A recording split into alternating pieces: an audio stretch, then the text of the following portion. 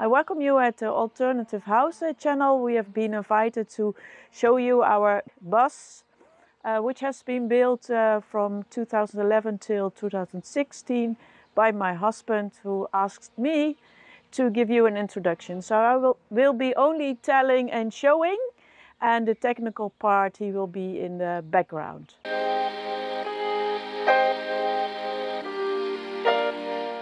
Up here, there is a gas tank in it of 100 liters. It's LPG and it is filled out here. We have a filler, so you can fill the tank at a normal gas station. And the gas you're using for water?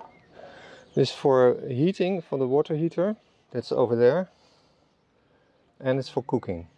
So it lasts quite a while. Yes, oh, it lasts. So like we use it, we can years do with this tank, this 100 liter tank. And the wooden box, that is the generator in it. I made the wooden box before because of the noise installation. And then next to it is the water pump. It's very good because it gives pressure just like at home. And then it's the water tank. You can see it. It's a 600 liters water tank. And then all in the back there is the power fuses box. And we over here are the outside units of the air conditioning. So this is where the toilets. It's like 300 liters? 300 liters, yes, right. So we can flush 100 times. And I can connect the hose underneath. We've got a short hose, that is this one, just for when you're over disposal. But we got also long hoses when it's farther away and you connect it to a sewer. We last year we were a camping place with a sewer connection at the spot. So we had water and we had sewer, so we could shower forever. This is the condenser of a dryer. So it works like a heat exchange. So the air is sucking in here through a filter, and then it goes through into the bus. And in the bus it's divided over two places, upstairs and downstairs. And it sucks the air in as well. So here is a sucking a fan and a blowing fan. This is the engine. This is the new engine. Well, it got overhauled. So yes, it's practically new. In 2015 it got overhauled. So it's 7 years now. And now you didn't have any issues anymore? No, it runs very, very well. We had 90 chairs in the beginning and now we have 11. So we can sit in front with 2 persons here and 4 persons upstairs. And of course the driver is always in front. We have 2 stairs, one in front and one in the back. This is our kitchen area, of course with seat belts. This can be used as an additional bed, but we use it only as a couch. And this is our kitchen, fully equipped with a freezer, refrigerator, dishwasher, oven, and a lot of space for all our cutlery. This is the cooking area. We close our cupboards with keys. This one is a difficult one. This always works if you have a tiny house. So this is work for my husband. And this is made like they're not opening while they're driving? Yeah, that's for safety. Mm. And you have air conditioner and yeah, heater. We have an air conditioner and heater. This is our second stairs. We go upstairs now to our bedroom. And you can see we have a Dutch background. As there we have the nachtwacht. And under the bed we have additional space for the chairs for outside the table. We have far enough space for clothing, stock. This is my vacuum cleaner, which is a long tube.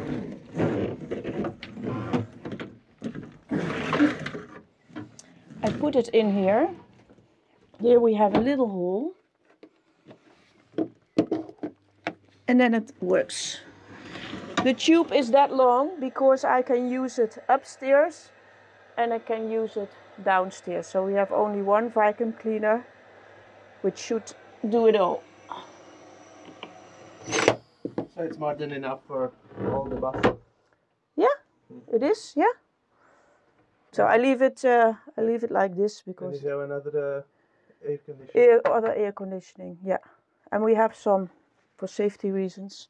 For this door, if you close it, so to make sure that your door doesn't open when we are driving.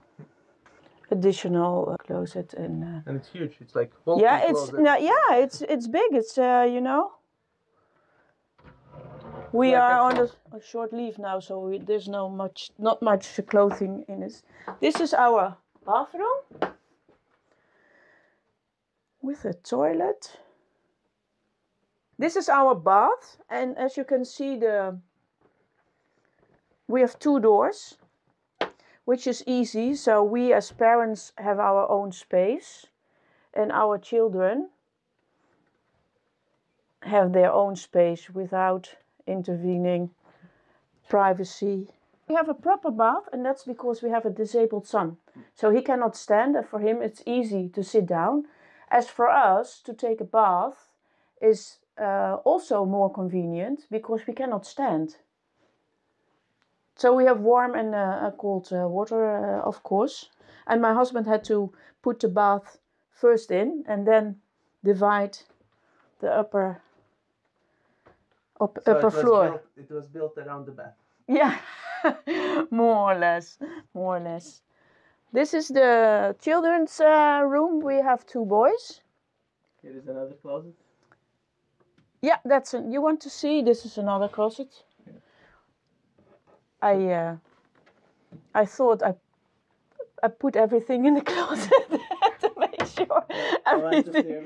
Yeah, but the good thing is that when they make a mess, they make it upstairs because everything is tiny. So we really want to keep it clean enough.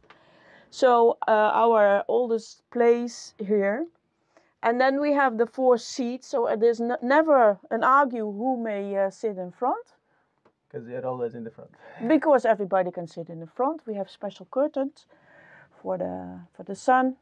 And this is a curtain we can put in between the chairs, and this to keep out the warmth. So we have no air conditioning here. But it really keeps the warmth outside.